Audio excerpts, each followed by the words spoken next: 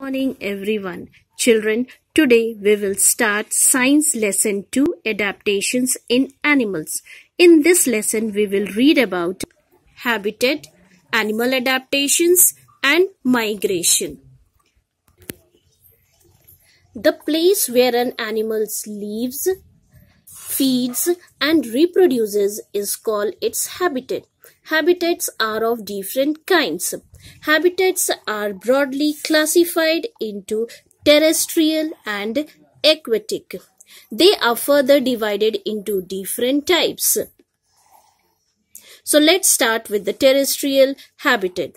The first one, forest. A forest is a large area where there are different kinds of plants growing together. In a forest, there are lots of trees and most of them are very big and dense. Animals such as monkeys, rabbits live in forests. Forests are home to many birds and insects. Next, grasslands. Grasslands are wide stretches of areas having wild, dry and tall grasses. Examples, zebra, deer, leopards live in grasslands. Next, deserts. Deserts are extremely hot and dry regions. They receive very little or no rain. Examples, camels, snakes, desert rats live there. Next, mountains. Mountains are large landforms which have cold temperature and usually have rough surfaces. Examples, mountain goats, yaks, etc. Next, the polar regions. These areas are covered with snow throughout the year. Examples, polar bears, penguins are found there. Next comes the aquatic habitat. The first one, oceans and seas. About 70% of the Earth's surface is covered by oceans and seas, which have salty water. Different species of fish, octopus live in the oceans and seas. Fresh water is present in rivers, lakes and ponds. They are home to many kinds of fish, shrimps, turtles, etc. Now let's start with animals' adaptations. The process by which animals make physical and behavioral changes to adjust to their natural environment or habitat is called adaptations.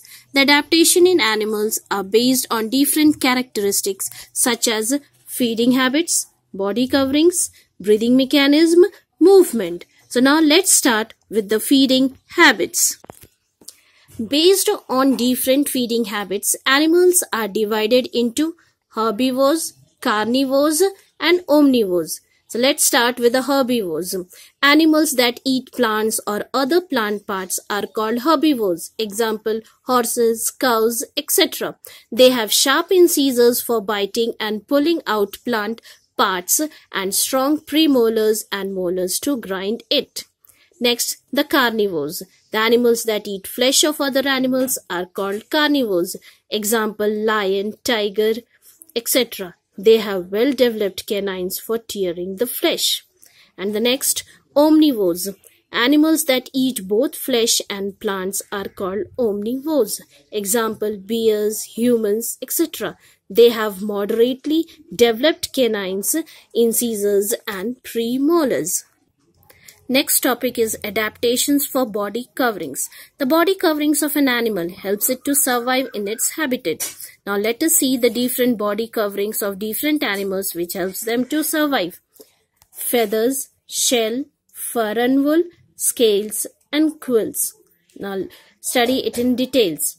Feathers. Birds have different types of feathers on their body. Some feathers helps them to fly. Other feathers protect them from rain and cold. Next is the shell. Animals such as snails have shell on their body which they use to protect themselves when in danger. Next, fur and wool. Animals such as bears, rabbits have fur on their body which helps them to keep their body warm and protect them from rain. Animals like sheep have wool on their body to keep their body warm. Next, the scales. Animals like snakes, fish have scales on their body to protect their soft body. quills and the cuticles. A porcupine has sharp needle-like spines called quills on its body. And some insects have cuticles, which is a water resistant. Example, armadillo. Next topic is adaptations for breathing. Different animals have different organs for breathing. Land animals. Land animals, they breathe through their lungs. Example, birds, mammals. Aquatic animals, they breathe through their gills. Example, fish, crabs. Amphibians, they breathe through their lungs when on land and through wet skin when in water. Example, frogs. Insects. Insects breathe through special holes called spiracles present on their body. Example, grasshoppers, cockroaches, etc.